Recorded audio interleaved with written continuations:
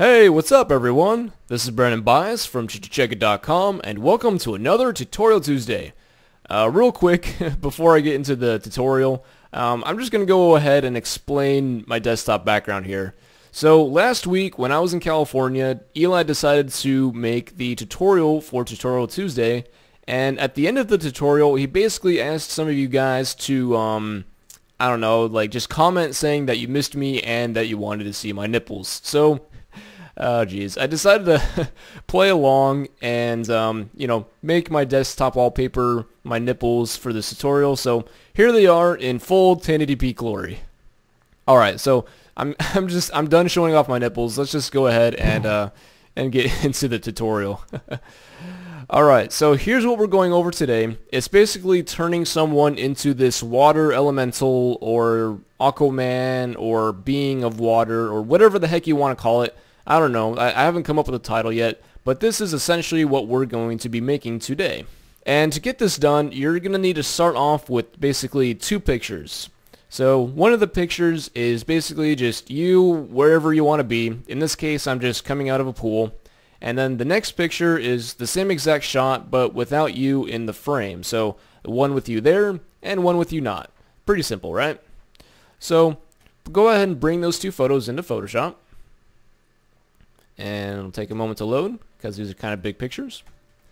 And so the first thing you want to do is basically make a mask around yourself in the picture where you're in the frame. Now this takes a little bit of time to do, especially if you've got a large photo and lots of craziness in the background.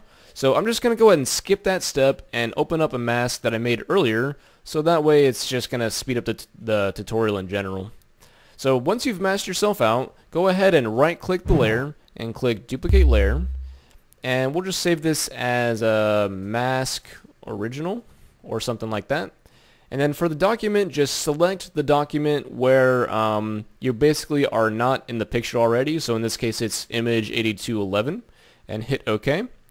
And then I'll go ahead and close this out and we'll go back to image 8211. So we've got two layers here now, the one without me there and then the mask with me. And so now we're ready to proceed to the next step. So let's go ahead and duplicate this mask original by hitting Control J or Command J if you're on a Mac. And I'm just going to rename this to Brandon. And let's turn that off. And let's go ahead and desaturate this layer by clicking this thumbnail over here and hitting Control Shift U or Command Shift U if you happen to be on a Mac. And so the next thing we're going to do is go ahead and make me look like I'm kind of watery in a way. So the way we're going to do that is by going to Filter, and we'll go to the filter gallery, and then under the artistic section make sure you go to plastic wrap, and then let's go ahead and move over so I can see myself. So with this, it's all basically a matter of opinion. You just move the sliders left and right to get a look that you think looks pretty good, but I'm going to keep the settings at a highlight strength of 15, a detail of 11, and a smoothness of 6, and with that I'll hit OK. And so there I am. I'm a little watery looking now. And so now I'm going to go ahead and put this layer into a group by hitting Control G or Command G if you're on a Mac. And I'll just rename this to, it's me, Brendan. There we go. Alright, so once you've got that named, go ahead and click and drag the layer mask from your layer up onto the group. So that way this entire group is masked. And so go to the layer right here. In this case I have Brandon. And we're just going to change that blend mode to hard lights. And then go ahead and duplicate that layer by hitting Control J or Command J if you're on a Mac. And that will just kind of intensify the overall look that we've got going on here. So at this point you might want to go ahead and start masking some of the areas that might be a little too bright. So in my case, the center of my knee and my leg and my foot over here are a little too bright. So I'm going to go to the Brandon copy, add a layer mask to it, and then go to my brush tool by hitting the letter B. And with my foreground color set to black, I'll just go ahead and get rid of some of these parts here, so that way it's not quite so bright. And I'll bring some of that back. There we go. So anyway, I just kind of put that mask on so that way that it wasn't so bright in certain areas. And so we're actually pretty good on that aspect. So let's go ahead and move on to the next step, which is making you blue. So there's a photo that I grabbed online. I don't exactly remember where I got it, but it's this picture of water. And if I find it, I'll put the link in the description for you. And so we'll just keep this simple. With the move tool, we'll click and drag this up and down into our document here. So let's bring up the transform tool by hitting Control T or Command T if you're on a Mac. And while holding the Shift key, let's turn this off to the side here. Maybe we'll do this side. And let's go ahead and size this down and maybe put this somewhere right here so that way it's the right size and all that. And we'll hit the check mark there to commit those transformations. And let's go ahead and change the blend mode of this to hard light as well. And let's go ahead and put this into a group again with Control G or Command G, and we'll call this water. And let's rename this to top, and we'll make a duplicate of that, rename that to bottom. And then we'll click and drag that down into the right, so that way it's right here over the torso. Or sorry, that's the torso, this would be like my legs and all that. What awful terminology. Alright, so anyway, now that you've got the water basically covering the entire body, what you're going to want to do is go to the layer mask of the group where you've got the two copies of you. And with the layer mask selected, go ahead and hold the Alt key or the Option key if you're on a Mac and drag that up to the water group right there. And so now let's add a layer mask to the top and the bottom layers. I'm going to rearrange these just because it makes more sense to have top and bottom. And so anyway, with those layer masks, let's just go ahead and make it so that these blend a little bit better. So I'm going to mask off the lower half of the top section right there. And then I'll take the bottom layer right there and I'll mask off the top area. So that way I know that they're not going to have any harsh edges or anything of the sort. And so we've got something kind of decent looking, but we need to mess with the mask a little bit more to make this look a lot better, because obviously the edges are way too harsh and it's just not blending very well. So let's just go ahead and go to the layer mask of the top layer right here, and I'll size down my brush, and I'm just basically going to go around the edge with my brush to mask off the edge of the water. And I'll get rid of all the water that's in my hair. And then I'll continue down my back, my shoulder, there, my elbow there. And then we'll go to the bottom right here. And I'm not going to worry about the pants on that, but I will mask off the edge of my legs right there. And do the same thing right here.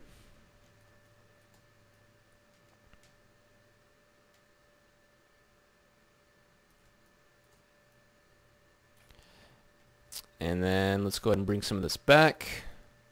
There we go. Very nice. So there we go. I just went ahead and really quickly went around the edges of both of those masks, so that way they look like they blend a little bit better. But now the next part is a lot more tricky. The thing I would do is go to your brush tool and lower the opacity down to like, I don't know, 50%, maybe a little lower, a little less, or maybe a little more than that. And then just basically go to the parts that look like they're just a little too harsh. So maybe on this knee right here, it's a little too harsh. So, oops, there we go. Switch to black. La, la, la. And start getting rid of some of these. And maybe in this leg over here. Just basically get rid of parts of the water that need to look like they need to be a little more see-through. So here on my hand, and we'll go to the top layer and get rid of this in my arm, maybe a little bit, okay, maybe not so much in the chest, and I'm definitely going to get rid of some of the water in my face because that just looks a little silly. Alright, so I don't know, just kind of go through and mess with the masking a little bit to make everything blend a little bit better. And you know what, I might even go back to the pants over here, and let's go to the layer mask on there and maybe make the pants a little bit more see-through as well, because they are a little bit dark there. Alright. So, just kind of tweak with the masks and make them blend a little bit better. There's no real way to like explain that better to you guys. It's all a matter of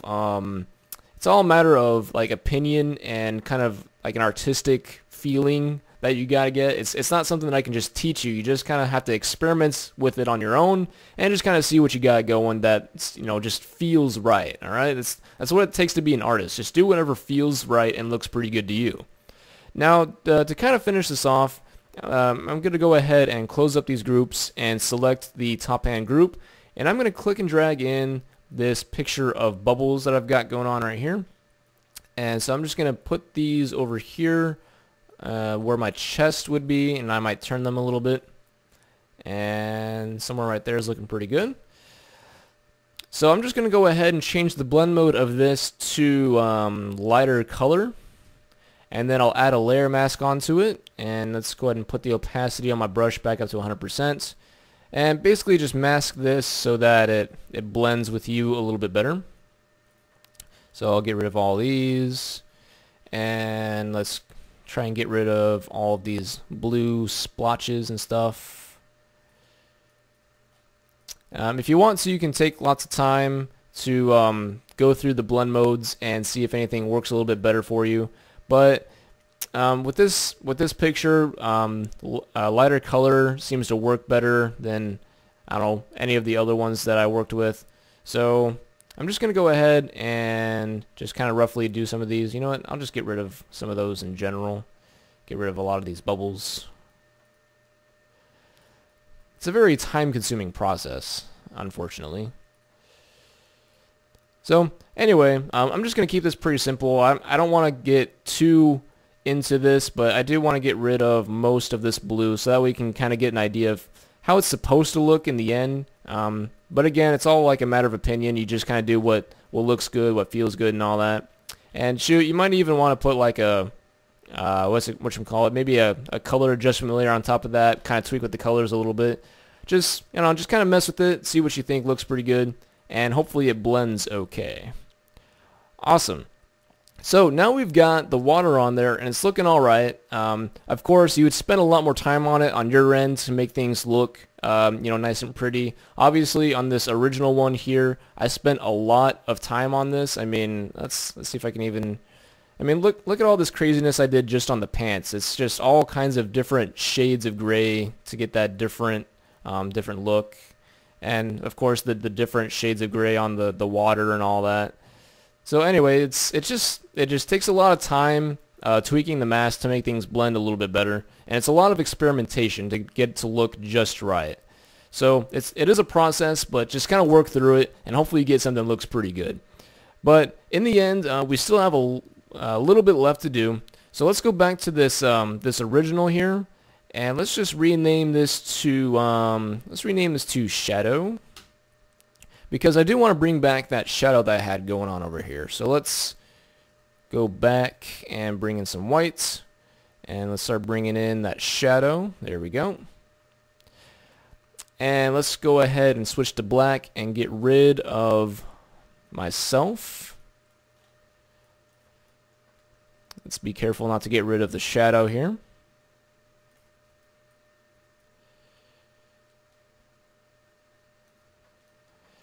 Alright, so I'm not going to spend too much time on that, and that looks pretty good in general. So let's go ahead and select the actual thumbnail of the layer itself and not the layer mask.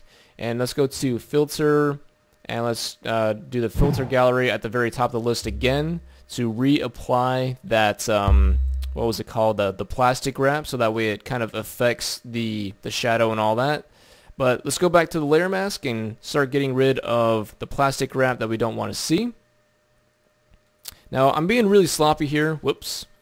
Obviously, you would be a lot more careful to not make the edges of the shadow look really faded or anything like that. But I'm just trying to do this as quick as possible. I mean, we're already like nearly 15 minutes into this, so I don't want to spend too much time on it. So there you go. Now you've got your shadow. It looks a little bit watery. That way it kind of reflects the water that you look like you're trying to reflect onto the ground there. And we'll go ahead and put the fill on this down so that way it's a little more see-through looking. And maybe we'll add a color overlay. Let's actually click the thumbnail on that again. So we'll do a color overlay. Where is it at? There we go. And then we'll go ahead and sample one of these bluish colors over here, and we'll change the blend mode to overlay right there. So that way it looks kind of bluish and all that. Maybe we'll tone that down a little. That looks pretty good right there. I've got around 25%-ish area. And so there we go. Now we've got our shadow, we've got the water, and we've got some bubbles in our chest.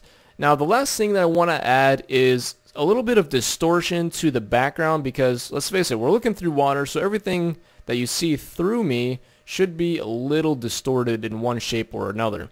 So let's go out to the background layer and duplicate that, and let's just rename this to wave, because that's exactly what we're going to be doing. We're going to add a wave filter. So let's go to filter, distort, wave. And so this is going to take a little bit more experimentation because it's different from picture to picture. But the number of generators I'm using is at 5 with a min and max of 10 and 120. And then another min and max of 5 and 35. And then the scale is set to 50% on the horizontal and the vertical. And make sure the type is set to sine with the undefined area set to repeat edge pixels. And you can click randomize a couple of times, but it doesn't really matter. So get something in that area with the settings and all that and hit OK. And so just kind of focus on whatever it happens to be where you are, and see if you like that distortion. And if you do, go ahead and go to the layer mask of either the water or the "It's a me, Brandon" layer, and hold the Alt key or Option key if you happen to be on a Mac, and drag that to the wave layer. And so that way it's just masked to you. And so let's just get a close look, maybe browse around, see if we can notice any distortion, especially here in the leg. I actually like that. I think it's looking pretty good. And so let's just do a quick glance through everything. So we got the waves, we got the shadow, we have myself, and we've got the 2 layers of water, and we've got the bubbles. So it looks like we're actually done with everything that we wanted to do. So I know that this wasn't exactly a step-by-step tutorial, kind of like the previous ones. This general effect is definitely a lot of experimentation. I've said this a lot, but that is exactly how this is. This is how art works. You gotta, tweak with things and make things blend in a way that you think looks pretty good. Of course, I didn't spend a whole lot of time on this, so it looks kind of crappy in one way or another.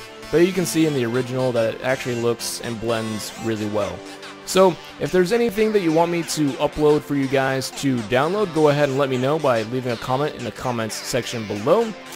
And hopefully you guys learned something new from this tutorial, and hopefully you guys get an effect that you think looks pretty good on your own pictures. And with that, I will go ahead and talk to you guys later, and I'll see you guys next Tuesday.